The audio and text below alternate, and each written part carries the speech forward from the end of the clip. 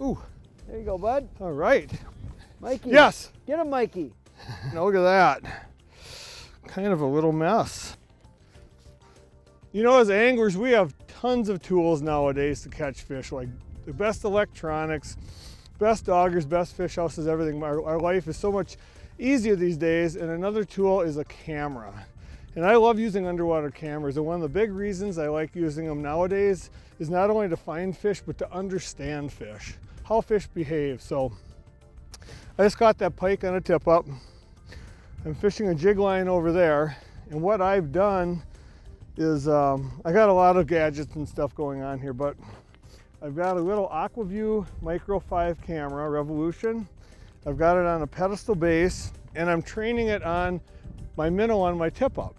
And more than anything, just to see what the fish do when they're around them. And it's amazing to see what these fish do and how they react different days, different times of the day, and in different situations. So for an example, I was out on this exact lake 2 days ago and I had a flag down and it went up twice. I caught a bass and a pike, and I rolled footage on it the whole time. It sat there for 2 hours, and I would say of that 2 hours of it sitting there, there was maybe 2 minutes where there wasn't a fish on screen.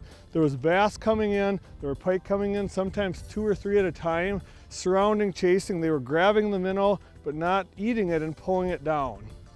Walleye came in, looked at it, turned away. So it was really neat to see. So when I came out today, I thought, well, I'm gonna do the same thing, mix it up a little, do some different minnows, but just see what the fish are doing different and if the day makes a difference. And I think watching fish and watching how they behave, whether it's on your jigging rod or whether it's on a minnow under a flag or a bobber, definitely helps you become a better fisherman, because it helps you understand how the fish are reacting to your baits and what you can do to change up things to make them bite when they're not biting.